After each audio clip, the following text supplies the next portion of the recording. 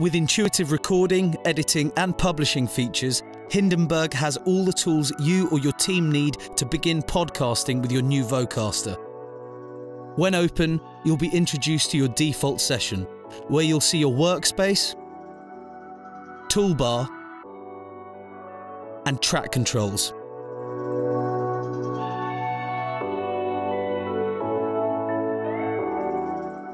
Before you start creating and editing, make sure your Vocaster is set as Hindenburg's default input and output device. Select Tools, Options, and a small options window will appear. Making sure the audio panel is open, beside Playback, open the drop-down menu and select Vocaster Two USB. And beside Record, open the drop-down menu and select Vocaster Two USB. Ensure that the record mode is set to auto and select OK.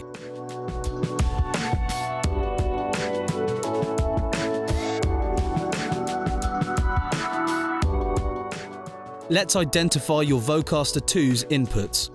To the left of your screen, where you see your track controls, select the first track and then select the arrow to open your input sources. Here you'll see all your input sources.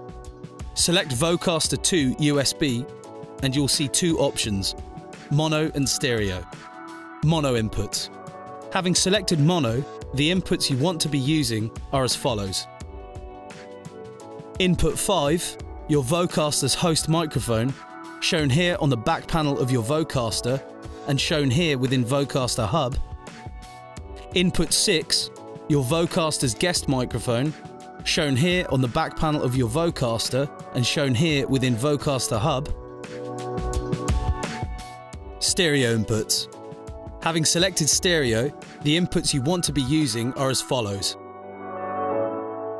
Inputs 1 and 2, video call left and right, is your show mix from Vocaster Hub and what you hear in your headphones and speaker outputs. But this is with loopback 1's left and right channels removed, meaning when used with Squadcast, Zoom and other similar applications, your remote guest will not hear themselves, removing any chance of feedback or echoes occurring. Inputs 3 and 4, show mix left and right, is your show mix from Vocaster Hub and what you hear in your headphones and speaker outputs. This show mix left and right channel can be recorded into a DAW, allowing you to record your show mix as a stereo recording, not having to mix your show later. Inputs 5 and 6, host microphone and guest microphone, are your Vocaster's host and guest microphone inputs combined. This would be both host and guest inputs being used simultaneously, recording a source in stereo. Inputs 7 and 8, auxiliary left and right, is your Vocaster's auxiliary external input, shown here on the back panel of your Vocaster and shown here within Vocaster Hub. You can use this when you connect a phone to the rear panel of your Vocaster. You can adjust this input from Vocaster Hub and it will adjust the audio level being received from the phone. Any volume changes you make from your phone will also be matched on Vocaster Hub. Inputs 9 and 10, Bluetooth left and right, is your Vocaster's Bluetooth input source, shown here on the back panel of your Vocaster and shown here within Vocaster Hub.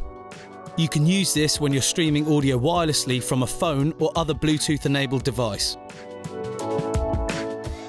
Inputs 11 and 12 and 13 and 14 are your Vocaster's Loopback 1 and Loopback 2 channels, shown here within Vocaster Hub.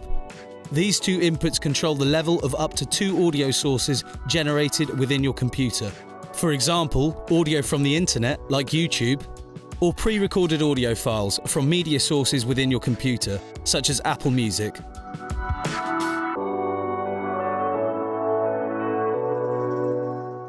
In this demonstration, I've only demonstrated each input on track 1, but the previously mentioned inputs are available on all tracks.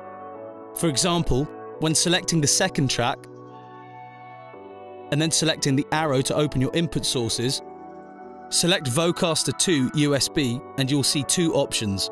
They're available here again. And so on.